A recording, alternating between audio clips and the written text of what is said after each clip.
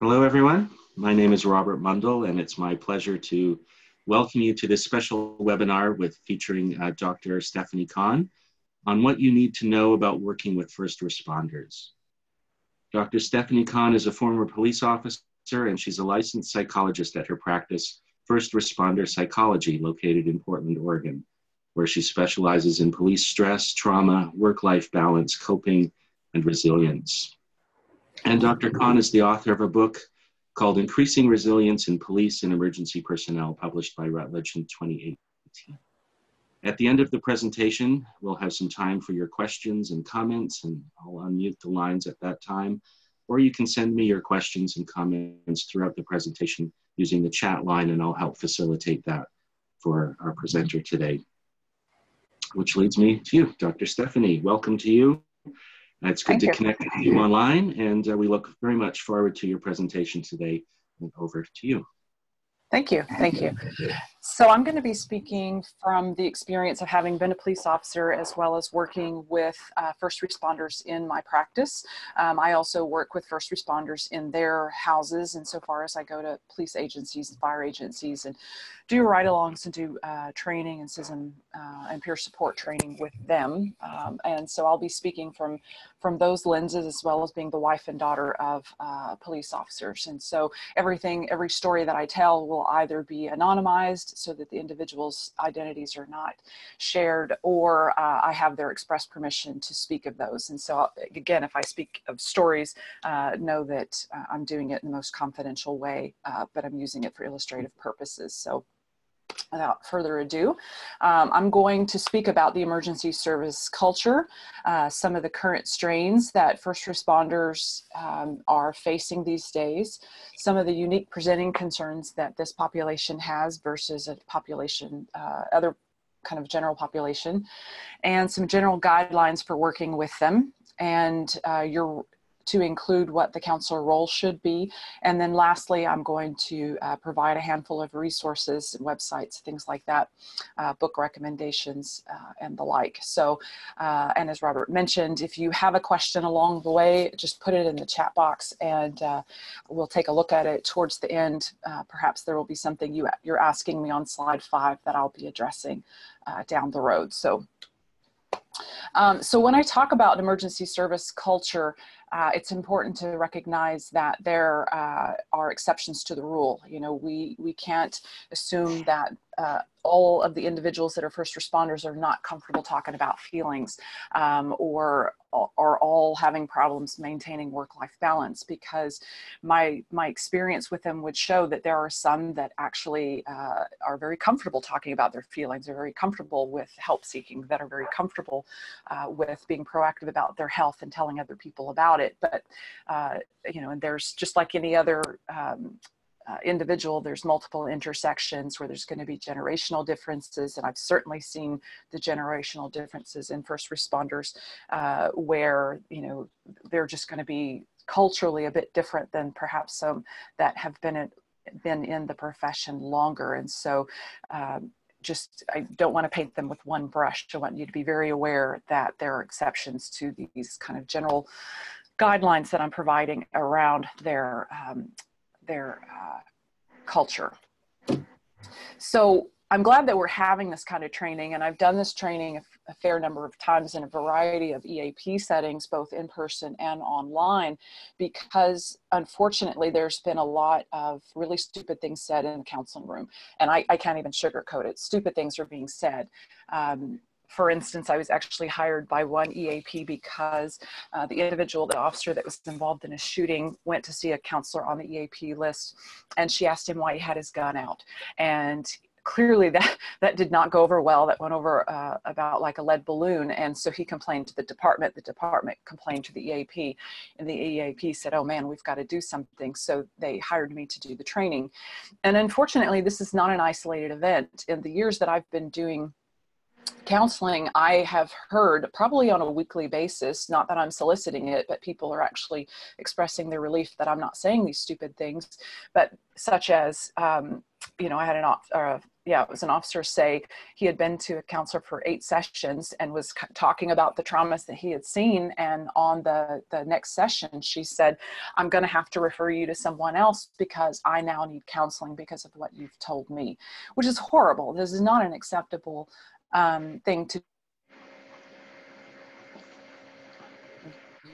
you profess to deal with trauma. Then you're going to hear trauma and you're going to hear the entirety of the first responder experience. And so he was then kind of shocked and left to start that process all over again to try to find someone. So, you know, why didn't you shoot him in the leg? Why did you have your gun out? I don't want to hear those details.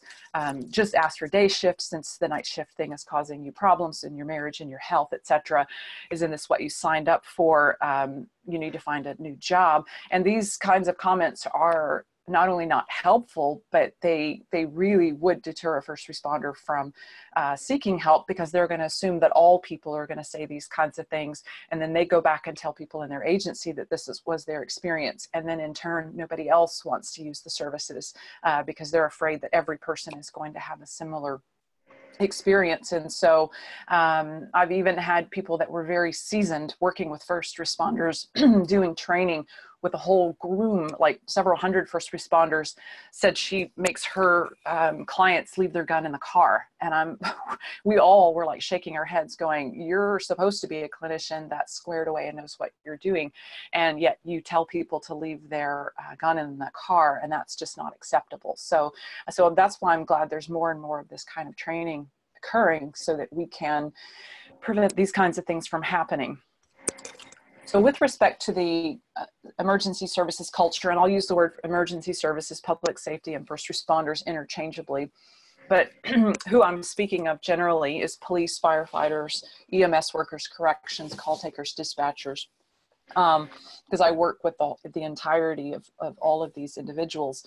And one of the things that's really hard for clinicians to understand is the use of profanity and black humor, just really dark humor, because they feel like it's just very insensitive for first responders to use this kind of language. And so one of the first things I do is tell people, say what you would say. Don't censor yourself.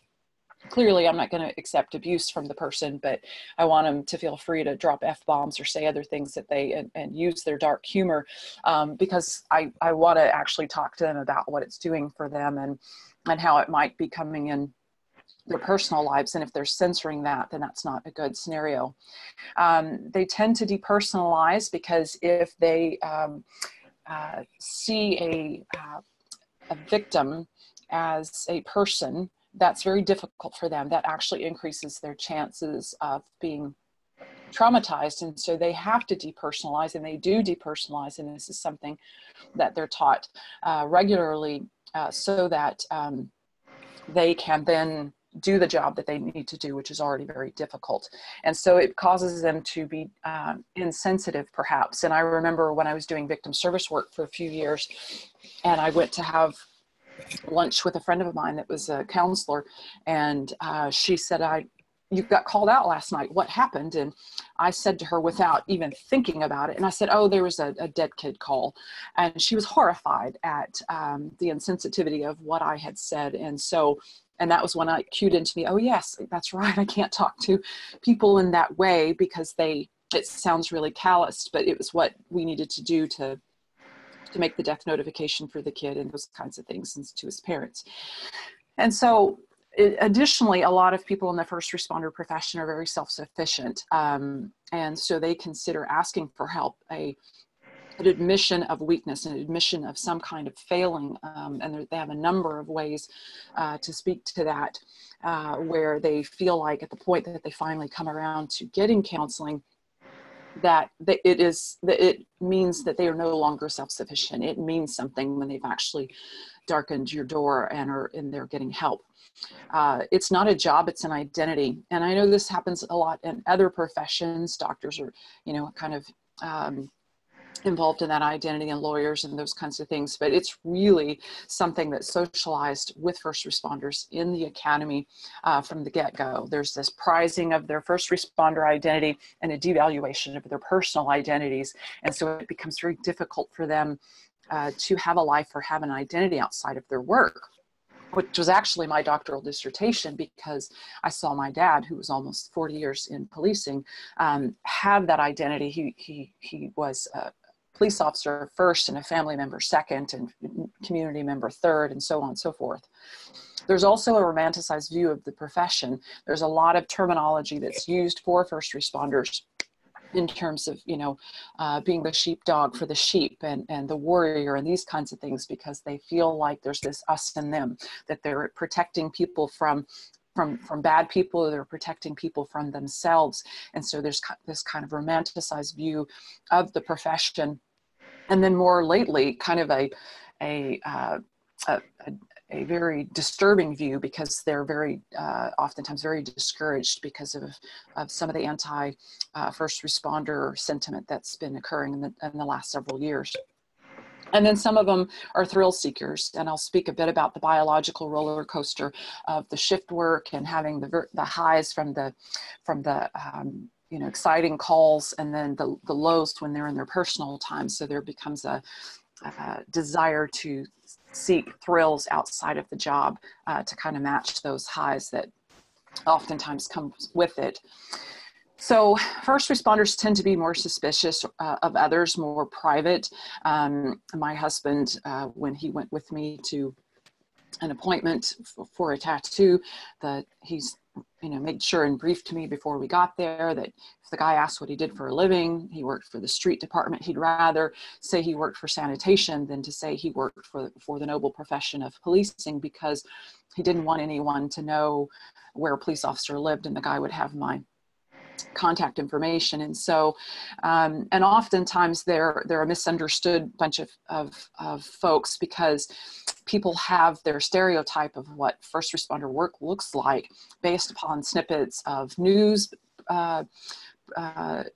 programs or TV programs and those kinds of things. And so oftentimes they're depicted as, these trigger happy use of force kind of scenarios, because that tends to be what makes the news, when in reality they tend to be caught. And I remember I was, as a police officer, caught in doing many roles where I was speaking with people about their parenting issues, and speaking with people about their mental health issues, and speaking with people about their neighbor disputes and these kinds of things. And so they spend a lot of time playing roles of counselors and social workers and mediators and judges and parents and these kinds of things, because a lot of systems either are not properly in place or funded or able to get the 360 coverage people need, or they're not available at 2 a.m. when a crisis occurs. And so it slides back to the first responders.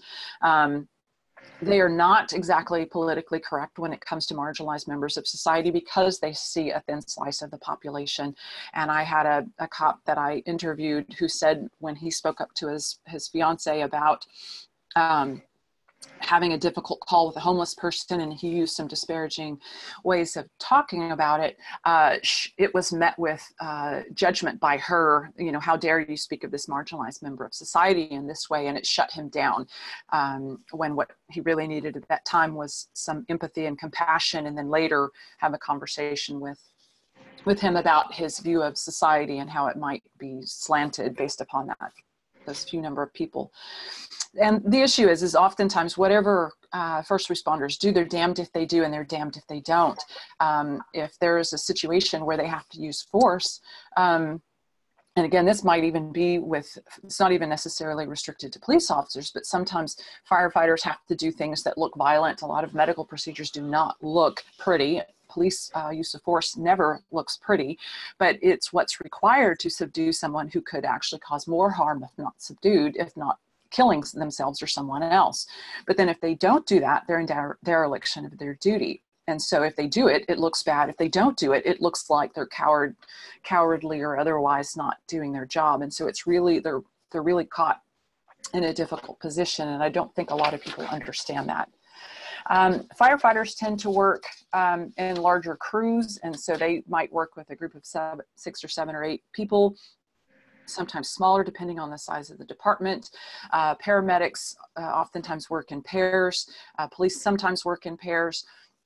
You also have volunteer firefighters who are oftentimes either EMT or paramedics in reserve, who don't get a lot of support as much as the paid folks do, and dispatcher, call takers, civilian crime scene folks, people that prepare reports. A lot of these are left out of the support loop. I went to a debriefing yesterday that included dispatchers, and that seemed to be a new thing, that they're like, oh yeah, these folks are actually traumatized as well. And so it's important to remember that you'll encounter these people who've been left out in many cases. So women in first responder work are constantly having to prove themselves, both physically and mentally. And I think this is less so these days than it has been historically, but historically women were kind of relegated to more maternal roles in terms of kind of working with certain victims or those kinds of things. And I have known some first responder women to actually flat out be told, you have no business even being in this job. Sit in the car and do what you're told. And it's that egregious at times. And so, but they are actually at higher risk in some instances for traumatization because of some of the roles that they're given and the intensity of their contact with crime victims. Dispatcher, they tend to eat their own, unfortunately. Very poor morale in dispatch centers. They are confined to dark, noisy work environments, not a lot of light, tons of, unless it's light from computers, a lot of noise, a lot of just kind of cramped spaces. Oftentimes they will say they're responsible for the first responders in the field, whether that's, which I continuously are trying to tell them, you are not responsible for someone's safety that is somewhere else. Which is a very difficult thing for them because there's that culture. They're oftentimes, as I mentioned, forgotten when it comes to training. I've done training for first responder agencies, and some of the evaluations have said from dispatchers, this is the first time we're ever actually addressed in the training. Our needs are addressed or our issues are addressed. And that's unfortunate, but that's common. And they tend to have a change in communication styles with others. They tend to manage conversations a bit better. They tend to be more get to the point. Let me manage this conversation so I can extract the details that I need. And this clearly causes problems in their relationships, whether it's with parenting or with significant others in some other way, because most other people don't like to have their conversations managed in such a way that only factual details are extracted from them. So corrections officers have their own special challenges in terms of being embedded in their environments. At least police oftentimes can, go and take a break and hopefully, get something to drink or go back to the station, and they don't have to feel like they have to worry about their surroundings as much. I have seen and heard, not seen, but have heard some horrible stories from corrections officers in regard to some of the things that people in jails and in prisons do to themselves and do to others, where I didn't even think it was possible to behead a person with horsehair, but apparently it is. And if you're in prison for life, then it just doesn't even matter what you do. And so oftentimes corrections officers do not get the levels of support that they need because they're kind of the forgotten first responders. And this is where we oftentimes use the term public safety professionals, because since they're not necessarily responding in society. So some of the current strains for first responders is there's a strong anti-police sentiment by, unfortunately, the public and the media. A lot of inflammatory language being used in terms of what first responders have to do, where they're, speaking of this child that, was gunned down by police. And then they show the picture of this guy or gal from high school, and in reality, they're really 6'3", massive, and were, trying to get the person's gun or was assaulting the firefighter. I've known actually of an instance where a person set a fire to a house and then laid in wait with a shotgun for the fire department to show up, and then chased them around in the fire truck shooting at them. And So this is just horrible what's happening. And that's why I'm saying it extends to other first responders. Locally, we had a paramedic that the person jumped into the back of the ambulance and started stabbing the paramedic. And so they're being ambushed and murdered. It's up 167% in 2016. So this is a very real thing that you'll see in working with them. And then we also know that more are dying by suicide than are dying by other means. And that's across the board with firefighters, police officers, and paramedics. And so we're trying to get our heads wrapped around this to see what we can do to help these individuals. So additionally, because of all the publicity and the anti-police sentiment, there's a lot of departments are being handcuffed, and officers are being told to not use proactive policing, which is what they signed up for because they wanted to prevent crimes. And again, there's more of a slant towards police in this respect. And so it's really frustrating for them because then they just have to wait and react to a crime and then kind of walk on eggshells in terms of how they want to deal with things, which is causing staffing shortages, because a lot of people are either leaving the first responder work either through quitting or going out on stress leave. And a lot of people are not wanting to apply for this profession because, or any of these professions, because they are not held as with such nobility as they should be or have historically been. And the last one should say very poor morale, not morals. They have good morals. And this is because a lot of the challenges that they're facing that I've spoken of. So some of the unique counseling experiences with this population is, unlike other populations, there's a lot of media attention around what they are working with and working through. They have shift work, and they oftentimes will wear a weapon to session. And this, even firefighters come into my office, with knives and, that are visible with the clips on their pockets and things like that. The first responder culture can be challenging because they may not trust you at first. They have big traumas and little traumas, and it's really the accumulation of the small traumas as well as the organizational betrayals and traumas that are problematic. And there's not too many other professions that death of a coworker is a big thing, unless it's like Department of Transportation, where people are getting hit by cars. So the media attention, I oftentimes recommend that folks not follow media depictions of the event. They do it anyway a lot of times, but I tell them, not to follow it. I don't follow it. I remind them of confidentiality about the inclusions and exceptions, so they don't have to worry about that I'm going to be doing some kind of media interview relating to them. Let them know that I do this training, but that I don't give any identifying information. It's more a police issue than a fire or paramedic issue, but again, it's becoming more commonplace that other first responders are gathering media attention. So one of the challenges is shift work and stress. We talk about, the kind of our systems. We have what's called the tryptophan, serotonin, melatonin. And so tryptophan, which oftentimes comes from food, things like turkey. Serotonin also comes from food and sunlight, but mostly food. These convert to melatonin, which induce sleep.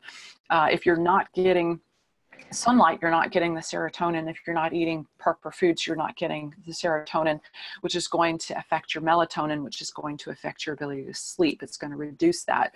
And when you're not getting good sleep, either because of overtime or shift work is interrupting in your parenting demands and those kinds of things, then you're not going to have the serotonin levels. And so your serotonin is going to reduce, which is in turn going to reduce your melatonin, which is going to further cause sleep deprivation. It's going to reduce your dopamine, which means you're going to reduce the pleasure when you do actually go out and do things.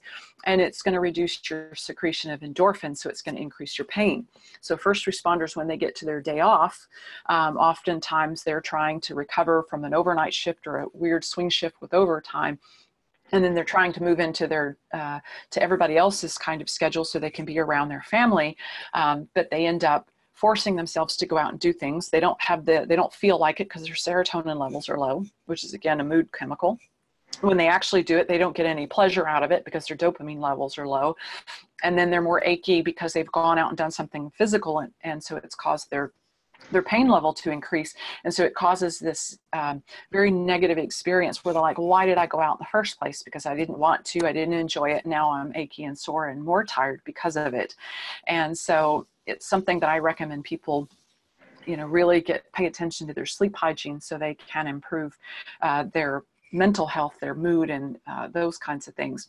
And they end up with a variety of other issues around cardiovascular disease, metabolic syndrome, things of this nature, where their heart rates are going up and their blood pressure is going up, and these other kinds of problems that are associated with this, as well as I learned from a sleep study or a sleep presentation that a lot of first responders or people that don't get 8 hours of sleep actually have more deposits on their brain, more plaques on their brain, because you actually need 8 hours of sleep to clean the deposits off your brain, and so that you wake up with a clean brain, so to speak, to go through the next day. And so if you only have 4 hours or 6 hours of sleep, then you wake up with those deposits that haven't been cleaned off your brain, and then you have more deposits build on those, because your brain builds deposits as you're awake.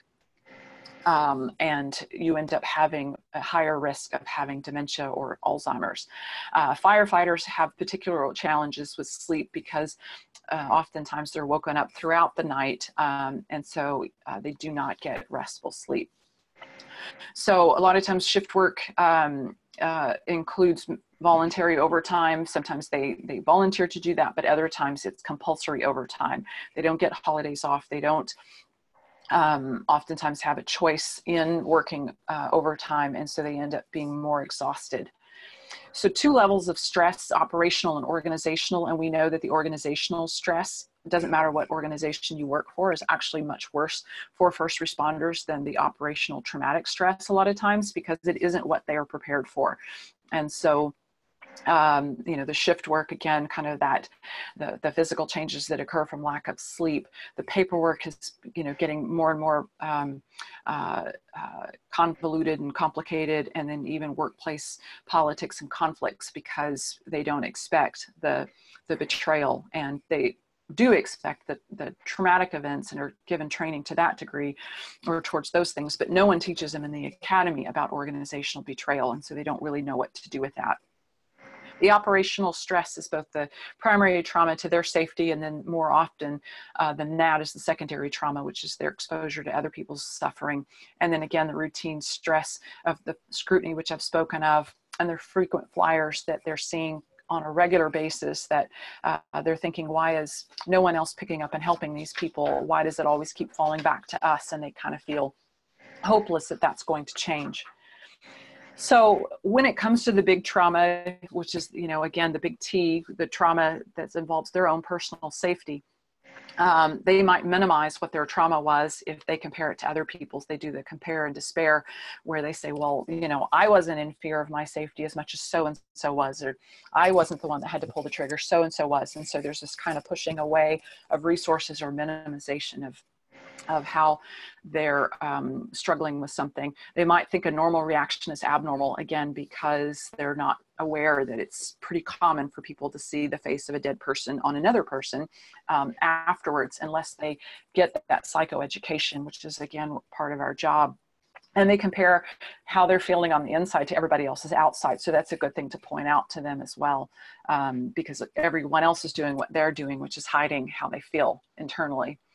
The death of a coworker, and I've unfortunately lost 3 of my own fellow officers. And so a lot of times people will say, if only I had done this. They will blame themselves for this. If I had not taken that day off, or if I had come in sooner, or if I had done this instead of that, or if administration had given us this resource or that, or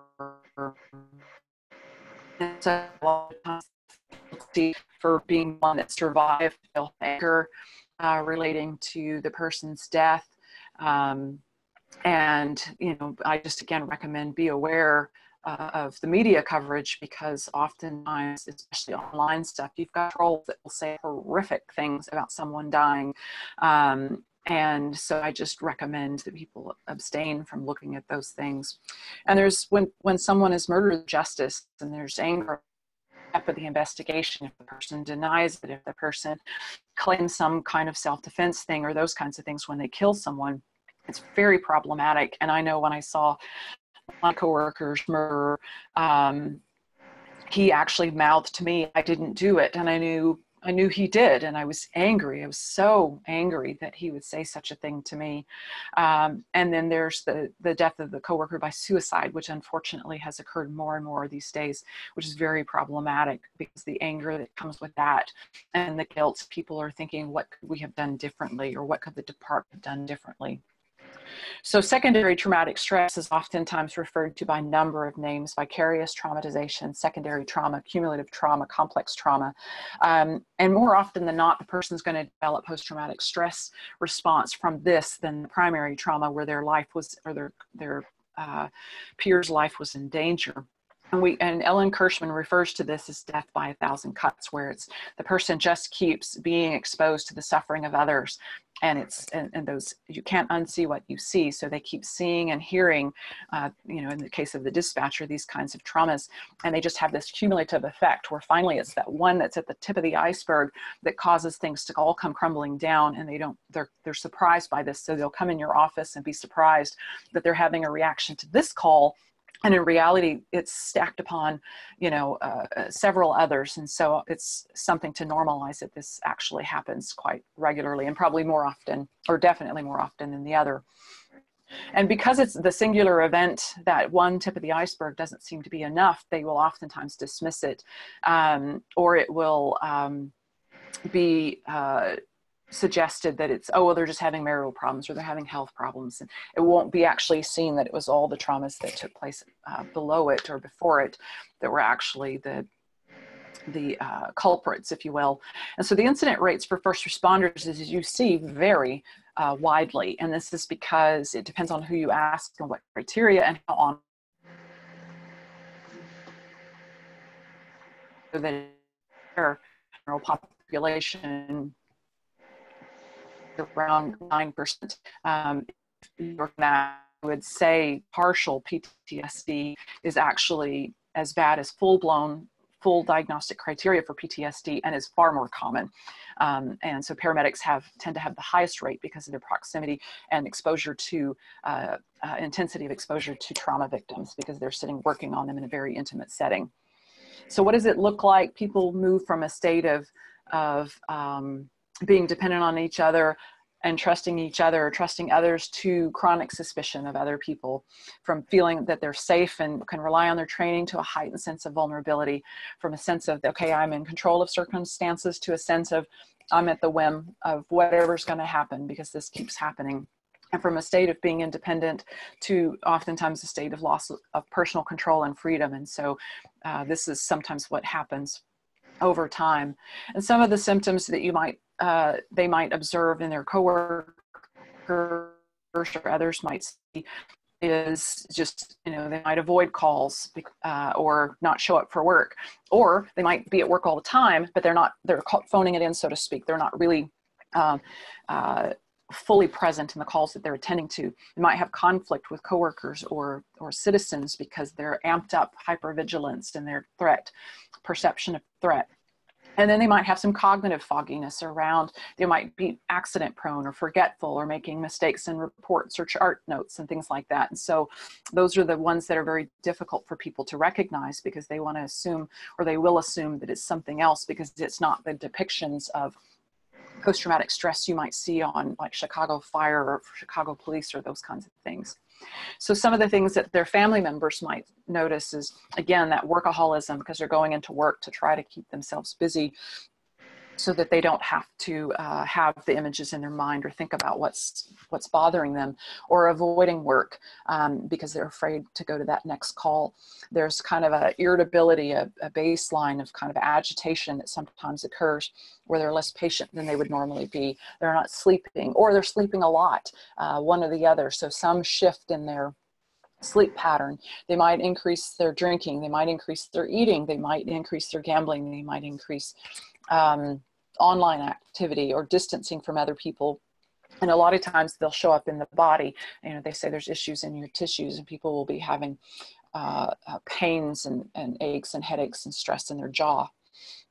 So non-operational workplace stress consistently has been reported as more distressing, again, as I mentioned, the trauma, because it's unexpected. They there's a mistreatment oftentimes by administration, and there's a denial of their injury. They'll blame their family members or their depression, or they're not cut out for the work. Oftentimes the coworkers will actually give the first responder difficult time because they're now having to pick up extra shifts, or they don't understand what's happening with this person because they were on the call with them and they didn't have that same period of trauma. And so they don't seem to understand what's happening for that person. And so there will be judgments around that. And they'll question those that have the mental health issues. I've actually known of a person who mouthed off to another person that had attempted suicide and said, "Get it right next time," which is horrific. So that's along the lines of the workplace bullying, which unfortunately happens in this profession. So again, the workplace hassles, I've spoken about the paperwork. It's really funny, the mandatory training. My husband attended training on work-life balance, which was mandatory on his day off, which is an oxymoron if I've ever heard it, which was actually challenged in the class. They're like, hey, if the department wants us to have work-life balance, why are they calling us in on our day off for training? And so, but oftentimes people have to put in their dues if they want to promote or get a specialized assignment. So they do that, and then lo and behold, they don't get that specialized assignment or promotion, and they feel that betrayal. And I've spoken ad nauseum about the unsupportive public. So one of the things is the identity role constriction or restriction. And again, I mentioned that we're socialized in the academy to prize that first responder role and to devalue that personal identity. And it creates, you know, kind of this pattern where over time they become more and more identified with this first responder role. And they're like, I can't hang out with these people. And sometimes they can't hang out with other people because of their activities or schedules or that kind of stuff, lifestyle differences. But oftentimes it has more to do with them just wanting to be around their own. And so they end up being around other first responders, and which means that they now no longer have other views of things, have other options, you know, kind of problem solving sources of information. And so they start managing or policing their family. And even firefighters police their family, dispatchers and corrections officers police their family, and asking them where you're going and what they're doing and those kinds of things. It is very difficult when they leave the job, which eventually they will. And I had a fire guy tell me in my research, he says, I don't want to leave the department because I don't want to go from a hero to a zero. And so in his mind, he was nothing if he was not doing his job, which was a horrible thing to think. But he had said, my first wife didn't tolerate my marriage to the job, so I got rid of her. This one actually tolerates it, which was horrifying to hear that this is how he was conducting himself, and how he thought of his relationships and how he thought of himself.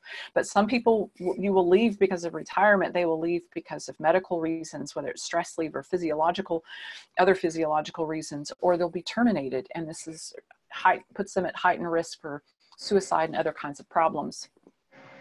So the biological roller coaster, Kevin Gilmartin talks about it in his book, Emotional Survival for Law Enforcement, where first responders will go to these adrenaline-filled calls, and so they'll go from call to call, and they'll have this excitement, and then they come home chemically exhausted at the end of their shift, and that exhaustion becomes coupled with their time that they spend with their family members. So work becomes a high, a chemical high, if you will, in some instances, and then family members become associated with this kind of chemical low.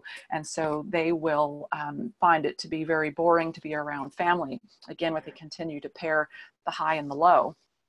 Similarly, and I've certainly seen this in both as a clinician and as a friend of many first responders, is the psychological roller coaster that occurs. As oftentimes when they're in uniform, they are in their cars, they are in their trucks, their rigs, this kind of stuff.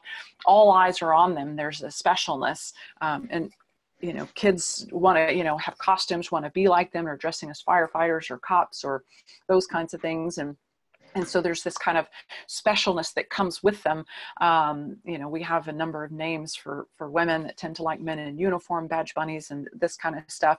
And so some of them are enamored with the idea of this role, and family members are not so much. And so they go from having this kind of high, and other times highly hated, but to this kind of low when they're in their personal life and they're just wearing their regular clothes. They don't feel special. They don't feel, the family might treat them like, okay, hey, you know, yeah. And I've even had the wife of a firefighter say, I'm not in love with the idea of you being a firefighter. Help me with the kid and help me around the house. You might have other people that are impressed by that, but I have a hard job too. And so, and it's not uncommon for the spouses of first responders to say, my job matters too. I'm not in love with the idea of yours as you are. So oftentimes first responders will come home and they'll be disengaged in their personal lives. They can't make, they've made decisions back to back to back throughout the day. They can't make another decision. So this leaves them kind of in a non-committal, non-engaged stage in their relationship, where family members will say, hey, what do you want for dinner? Or what do you want to do on your day off? And they're like, whatever, I don't care, whatever you want, doesn't matter, because they can't muster up the energy to make another decision. And they just, again, are kind of at a chemical low. And so, and they might even be sleeping a lot or watching TV or playing video games or being online because they're kind of zoned out because, again, they're tired. If you ask them what they do on their days off, they're just like, I don't know, nothing. They're not good at planning what they'll do. So other times, again, they'll have some risk-taking or thrill-seeking behavior around retail therapy or other kinds of things, you know, riding dirt bikes or off-road bike riding, that kind of stuff. So some of the consequences of riding roller coasters, they spend more time at work than at home. They have what Kevin Gilmartin referred to as used to syndrome, or the I used to do this and I used to do that. And I oftentimes will have to give first responders a list of, here's some activities you might be interested in doing, or what did you used to do before you started kind of getting this narrow identity, and start planning those things on their days off, because otherwise, if they don't plan, then they do nothing. And the negative impact of thrill-seeking behavior and lifestyle, they tend to have more health issues because of that. Either they're not discharging the toxic chemicals from the stress, or they're drinking or having accidents or things like that, and sometimes even having financial difficulties because of some of the choices that they have made to try to cope with the stresses of the job. So one of the things I recommend folks do is encourage their clients develop multiple identity disorder, or multiple identity to avoid disorder. And I give them what's called an annual check-in, where they say, okay, who was I when I first got into this work? Was I a partner, a family member, a churchgoer, a soccer player? What was I? And to take that inventory every year on the day they were hired or the day they were sworn in, and to actually ask family members to do this with them, because they oftentimes can't see the changes that they've made, so family members can help them along the lines and hold a mirror up to them. And I know even for me in my own policing work, my husband had to do that to me. He had to continuously hold up a mirror and say, Stephanie, you've gotten too engaged in your gang work. You know, you've really kind of lost sight of what you used to do and how you are. And so really just paying attention, and I'm happy to send this to anyone that's interested in it, this annual check-in, where you're charting your priorities and you're checking to see if you're living consistently with them, or having them do this to see if they're living consistently with them, because they'll oftentimes say, well, my family is number one, but their behavior really doesn't indicate that, or my health is more important than my work. And they'll say that sometimes, but the reality doesn't pan out that that's the reality there. Their actions don't back up what they're saying. So in terms of family, and this is my classmate Rob and his kids, he turned to the dark side, became a firefighter from having been a cop. And so family members are oftentimes, as I've mentioned, they get the exhausted first responder at the end of the shift. They're affected by the changes in the dispatcher's communication style or the firefighter's communication style. They're affected by the secondary trauma. They mimic the symptoms of the post-traumatic stress disorder. So if the person comes home and is hypervigilant and doesn't want to go places or go in crowds, or is asking the kids questions about where they are and who they're with and what their last names, how they're spelled and that kind of stuff, their significant others will start to do the same.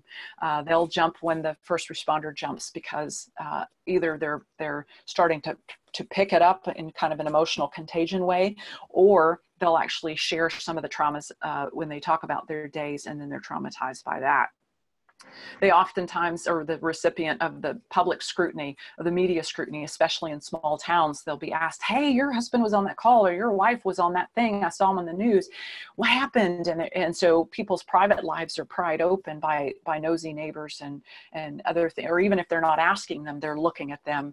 And so it's made it very difficult for first responder families.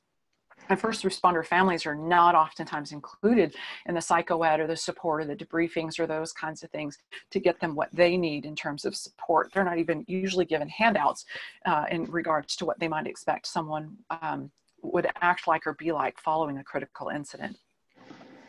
So again, the secondary traumatic stress, and this, it says police families, but this is all families, you know, they'll police the family. Again, the first responder will. They'll distance from them oftentimes, and sometimes it's because they're distancing from everyone. And other times it's they don't want to tell them about the traumas that they're seeing because they're trying to protect them from it, but it causes a wedge between them because the first responder is trying to protect them, but they're actually just withdrawing altogether. And then sometimes the family members will distance from the first responder because they don't want to burden them with what's happening in the family. And so they end up kind of doing this divide where everybody's trying to protect everybody else from what's going on, and they start to feel like roommates. And again, you know, I think I've spoken quite a bit about the post-shift slump and the communication.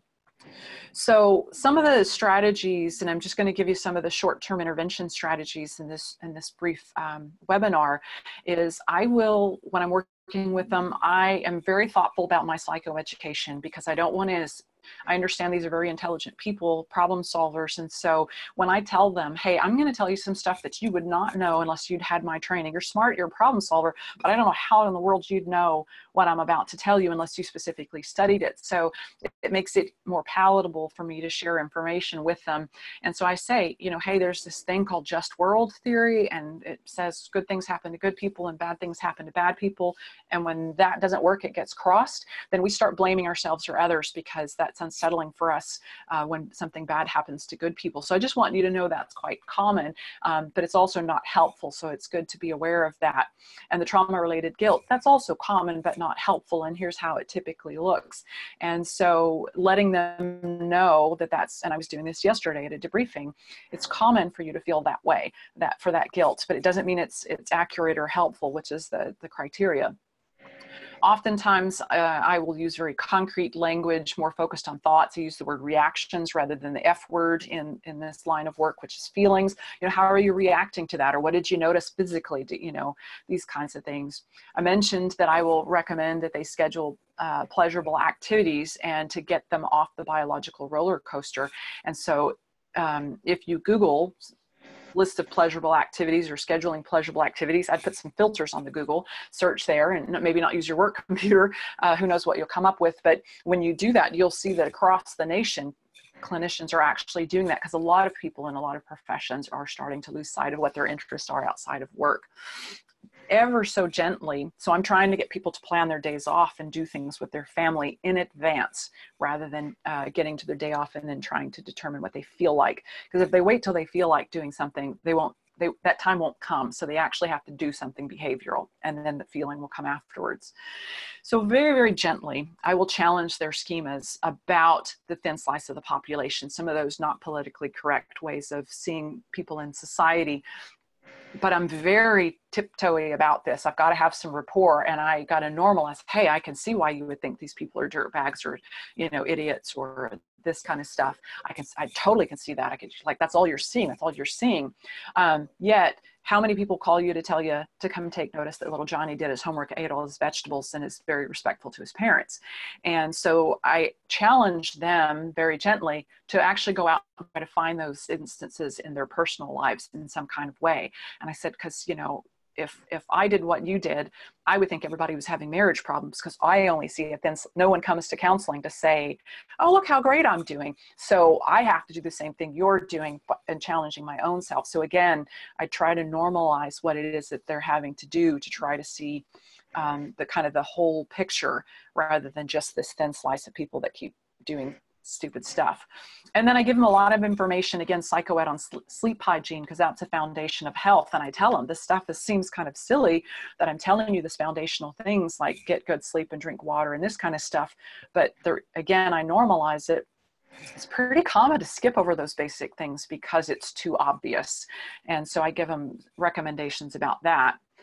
Some of the other things that I recommend, and again, I work with families, so oftentimes I will give them communication training to, to how to better communicate with each other, how to communicate with other people that are busybodies, and give them what I refer to as pocket responses when other people are asking them about calls, where they just do a real quick, thank you for asking. We're not able to talk about it, or we're not up to talk about it. How are things with you? Is so-and-so still playing, soccer?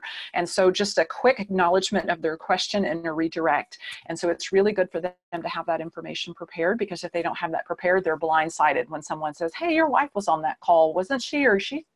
And then they're like, or they'll avoid going out because they don't know how to deal with that. So I teach them to have those communication strategies just to bat that stuff out. And getting really good at teaching family members how to communicate with their significant others about what they're seeing, to actually, and I use the saying of a chaplain friend of mine, care enough to hurt their feelings. And so tell them what they need to know. It's hard to say it, but do it from a place of caring and concern, letting them know that they're not their same selves. And so and encouraging them to be in their personal lives and maintain plans and maintain their own well-being. So oftentimes they'll see us as people, and I was referred to as a shrink yesterday at a debriefing, but they feel like we're aloof, but we're oversensitive. So we're going to have a hard time hearing the entirety of their trauma, that we can't handle that kind of stuff, that we might end their career or interrupt their career or get their, have a consequence to their work. And so it's very thoughtful that we actually name what we think they might be thinking. And I will say that. And I said, I want to be really clear what my communications are, or that I don't have communications with your employer. And if you ever see me in your workplace, know that I'm going to be treating you as if I've never met you before, these kinds of things. And so we've got to be very thoughtful about how we dispel these kinds of myths from the get-go. We actually put them in the room so they know that we know about that.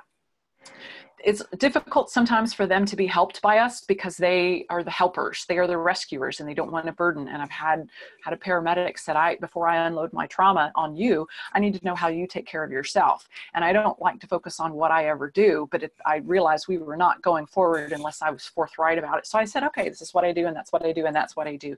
Now can the focus come back to you? And so then she allowed that to happen. But and they might test you. I've had some people that have used pretty graphic stuff, and I'm just like, okay, yeah, that sounds like a really, really crappy call, those kinds of things. And then it's funny because it's almost like I feel like they send someone out to test you. And if you're any good, they go back and tell 3 or 4 people, and then their friends start coming in. So it's really important that you develop that rapport with them, but also be aware of your own limitations. If you are not able to handle trauma and you are not trained in trauma, do not pretend to be. Getting trained in things like EMDR, brain spotting, tension release exercises, those kinds of things are important. So don't take that on if you can't take that on. And learn the language, learn the jargon so they don't have to constantly explain things. I tell people when I was doing individual debriefings last week, I'm going to know probably 99% of what the jargon is. So feel free to use profanity and jargon. But if there's something you're using that I don't understand, I'll jump in and say, hey, what is that acronym? But I try to get them to recognize they can speak freely. Generally speaking, the guidelines is you're not an expert. You're just a partner with them along the way. You're just a facilitator. When I do trauma treatment with EMDR, I'm just facilitating what their brain knows to do. I'm just here to support you and normalize some stuff and give you some information I happen to have some training on. Really low key. I use my first name. I'm not the expert here. I try to be very collaborative. Being very explicit again about confidentiality. There's a lot of myths about what counseling does. People thought we video recorded or audio recorded, or that we had to tell certain things. So I tell people I have never had to breach confidentiality. I've never gotten to the level of that. It's not to say that it won't happen, but just to kind of clear up some of those myths. And again, I tell them I'm not an evaluator. I'm only a supporter. So if ever someone in your department determines you need a fitness for duty evaluation, it will never be me doing it. And so again, I make those things clear. Again, I've mentioned, let them know they can say anything. Initially, again, you're a them and the us and them dichotomy. So being very transparent about everything. I will actually send them a message and said, I'm going to be in your house. I'm doing some training. If you'd prefer that I not do a write out on your shift, because I'm not sure which shift you're on, let me know that. I have a way to get out of that without having to reveal any reasons why. And showing my own humanity. And again, there's sometimes, again, the focus is to stay on them, but I will sometimes say, hey, I struggled with that when I was an officer, or I've known others. And to, again, kind of lessen that us and them, higher, lower, better, worse kind of thing. And no psychobabble. I don't say, where do you feel that in your body, or this kind of stuff. I've had a lot of people use counselor speak, and a lot of people use psychobabble. And so, yeah, just be really thoughtful about the language that you use. Many will wear weapons, and again, it's not even restricted to cops. It's a lot of them, and you got to be comfortable with that. And I completely am comfortable with that. And asking them not to bring those things, like asking you to leave your pen at home. It's part of their stuff. Nosy in office spaces, and so I've had people ask, was everything okay, because I had one in my office. And so I cracked the joke. I said, oh yeah, I've been passing these checks. I knew it was eventually going to catch up to me. So kind of having a pocket response for the other people in your workplace that are nosy about what they're doing. And so and there's a quote there from Kirschman, Kamina, and Fay when they talked about how important it is to be able to let folks wear their weapon into therapy if they need to. So these are some resources, and this is not exhaustive by any means. These are just some of the resources that I'm recommending. I'm embarrassed to actually say Blue Help is not listed on there, but it is one that absolutely should be on there. And as well, even the department, peer support, critical incident stress management. And these are resources not just for you, but even for them. Sometimes it's good for them to recognize that they have a peer support team that might be able to help them on a regular basis if you're not available, or critical incident stress management team. But for you, it's important that you do a ride along or a sit-in or whatever it is to make sure that you have your finger on the pulse of what's happening in the department or happening in first responder services. And even though I was a cop, I still do ride-alongs, and I still go to fire departments just to make sure that I'm staying on top of things and the current challenges that they're facing. None of us are above needing to continue to do those kinds of things. That's part of our ongoing cultural competence.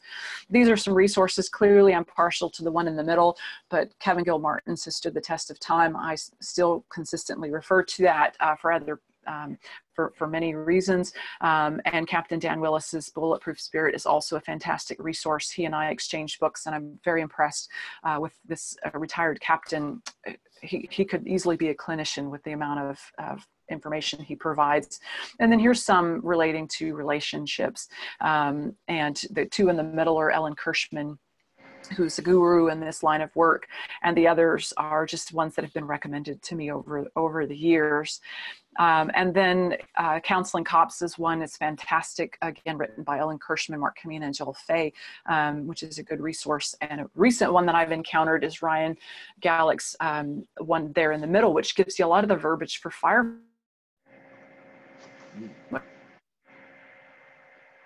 Karen Solomon's resource there. So some suggested readings, the Kubani and Ralston talk about the trauma-related guilt. That's one to get your head wrapped around, because they don't use it specifically to first responders, but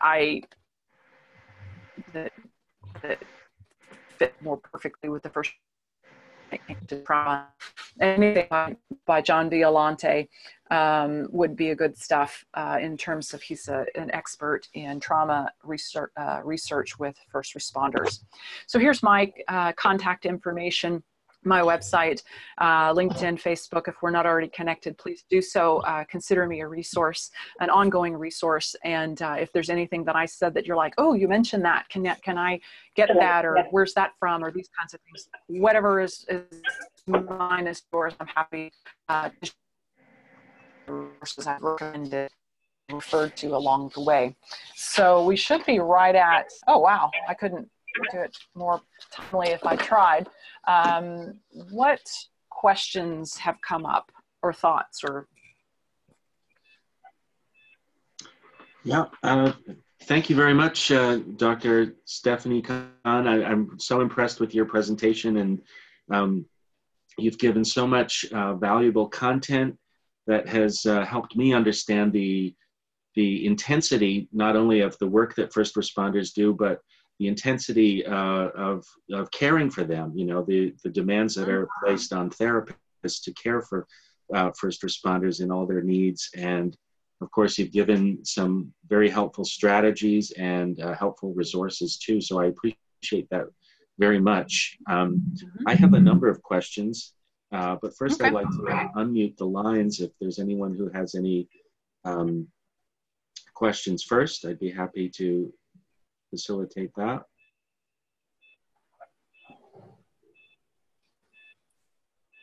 Okay. Some of the questions I have, what's a typical day like for you in your practice, if there is such a thing? Ah, typical is like the word normal. I don't know how to identify that. It's pretty busy. It's a good problem to have. It's going from one person who's at 75% towards their healing, and then the next hour is a person's brand new, and I'm right back at the very beginning where I'm building rapport and stabilizing, and then a couple of hours later I'm really happy because someone's nearing the end of their work. And so it's it's kind of an up and down as the day progresses. And then other times, like I've had many individual and one group debriefing in the last couple of weeks because of shootings that have occurred locally. And so it's meeting people at their worst and hearing, just kind of the worst of the worst over and over and over again, and trying to do my very best to give as much as I possibly can. And at the same time, not over talking a client and giving them the space to ask questions. But it's interesting because other times I'll have an influx of, like I said, one person will test me, will be kind of the test case, or I'm the test case for the department. And then 3 or 4 people he'll go back and tell them, yeah, she actually was, easy to talk to. And then I have a whole bunch of people, and then I just have to be very careful about, because they will tell each other they're working with me, but I can't talk about it. So that's a funny, challenging scenario. That's an interesting feature of your work, I think, how you build that kind of trust and rapport with individual clients, but then how you build your reputation in the community where they would refer maybe their colleagues to you if they feel that you're someone that they can really trust and benefit from. Yeah. It leads me to my, at the beginning, at the outset, you talked about how, vicarious traumatization is so critical, and that some therapists can't handle what they hear. Mm-hmm. And you gave an example of a therapist just reflecting in the moment that he or she would need therapy now based on what the first responder, the client, had just shared with them. And what would you recommend for, let's say, a new therapist, or what kind of self-care would you build in to your practice to anticipate the intensity of what you're going to hear in your line of work as a therapist? Well, I think you've got to have a few things in place. One, you've got to have someone you can talk to, get your professional consultation with, and have your own practices in terms of your exercise and your sleep patterns and that kind of stuff. But I think probably even one of the bigger ones, in addition to kind of having those individual pieces there, is you got to have your head wrapped around your role too, because it's an interesting thing, because the people you're helping are helpers, and you're going to tell them, oh, you can only help to a certain degree. By the time you get involved, too many things are in place. You can't stop the train that's running. But you have to do take the same mindset as a helper. You can't assume you're going to fix everything, or you're going to repair everything, or you're going to just have something brilliant to say and it's always going to work. You have to have your head wrapped around the limitations that you have as a helper. And so I think that's a big thing, is to be aware of that, because you can put undue pressure on yourself to save a person because your heart goes out to them, not unlike them having that same thing in their work. Yes. You know, at the planning stages of this webinar, I was anticipating questions I might ask you, and I jotted down some thoughts around, you know, the trend that you might be seeing. And you actually addressed this, and I was alarmed to learn that, as you said, there's been a 167% increase since 2016 in experiences of ambush and murder. I mean, just the risks that first responders enter into, I mean, that is incredible. And so that's a whole other aspect of this kind of work, isn't it? Yeah, and I didn't say it. I mean, how many other professions do you know where you have to be thoughtful about where you eat and who's serving your food? And I had that as a gang detective, and I walked up to it, order my food, and before I could even order my food, the woman alerted me that I was the person that took her family car away, and because it was, we confiscated it, and I was like, well, clearly I'm not eating here anymore. And what other professions do you have to be aware of that kind of stuff? Incredible.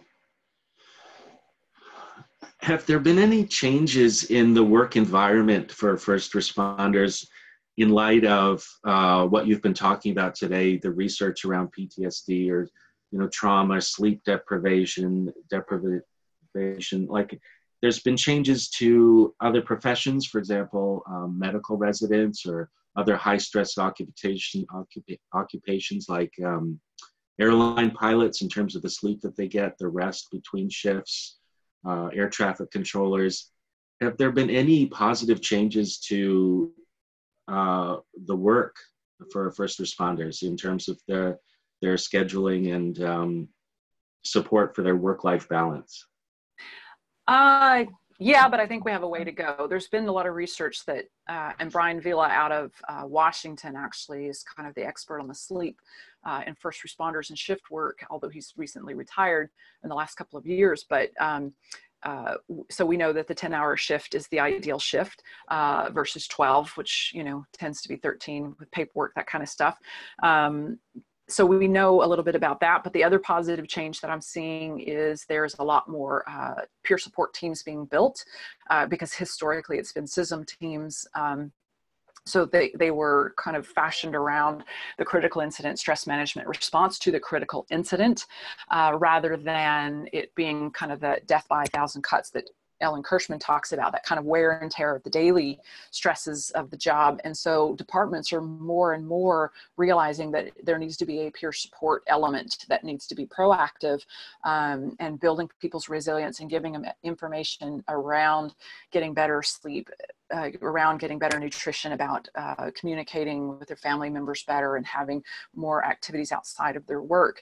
And so I think they're incrementally moving towards that. And I think that's why now I'm spending a lot more time doing trainings or building peer teams and things like that, because agencies realize that hopefully, one, it's the right thing to do for the human beings that are doing their job, and two, it's much more cost effective for them to put that money on the front end and help these people in that capacity than it is to replace them because they've left the job, or to pay them to be out on stress leave because their health is deteriorated.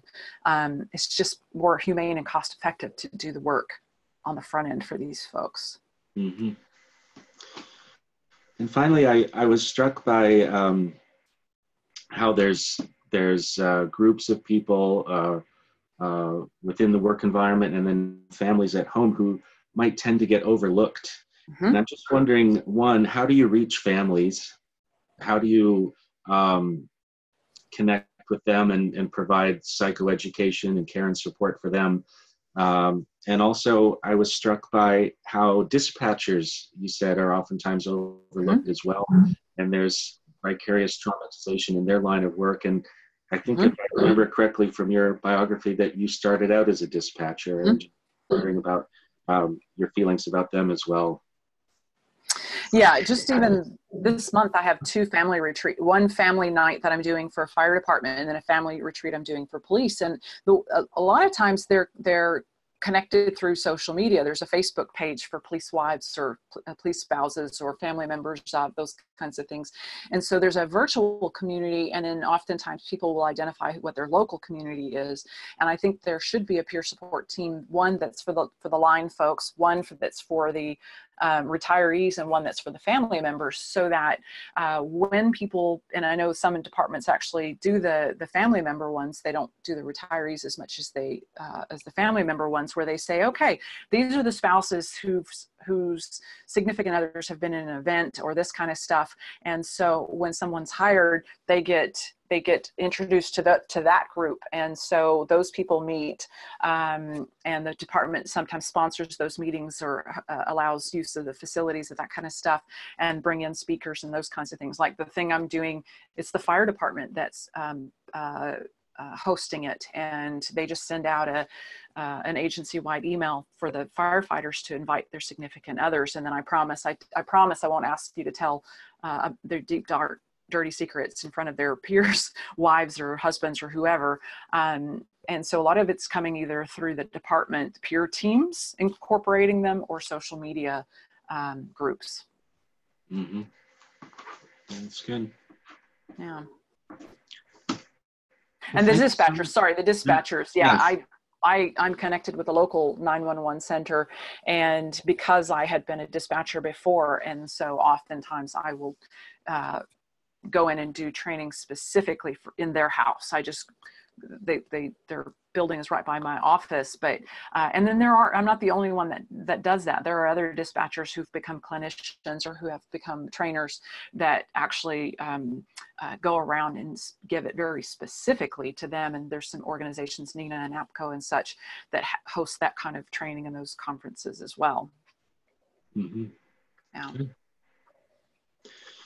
Well, I've learned a lot today, and I really appreciate this opportunity to learn from you and to connect with you online in this webinar. And I really appreciate your generosity and willingness to share your knowledge. And so thank you very much. Of course. Thank you for having me. Thank you.